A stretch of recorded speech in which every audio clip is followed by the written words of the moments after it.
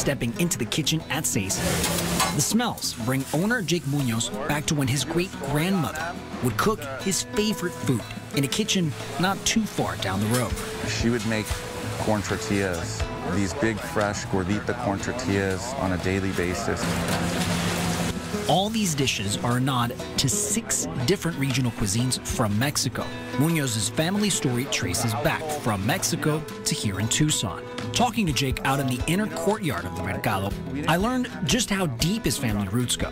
The sprig he showed me is a kind of family treasure. My uncle and aunt brought this to me when we opened here to remind me of the roots that we have here, you know, with going back to my great-grandfather. Builders of that generation used bricks like this to bring the St. Augustine Cathedral to life.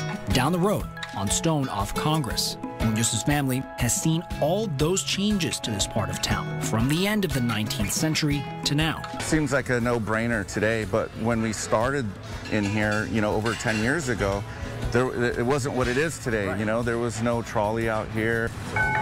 Munoz tells me his family's always had a strong work ethic. It may have influenced his choice to take a risk opening a restaurant right here in the Mercado after years working in the corporate world.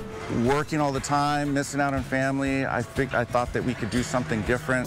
Success in the restaurant game is never a guarantee, but as I sat down in the courtyard, it was easy to see hungry neighbors are more than happy to keep Seis in business. The very first day we had a line out the gate because the neighborhood came out to support us. It's such a cool feeling to be, you know, a co-owner with my wife and started this company to be with family and to make family the most important thing in our lives.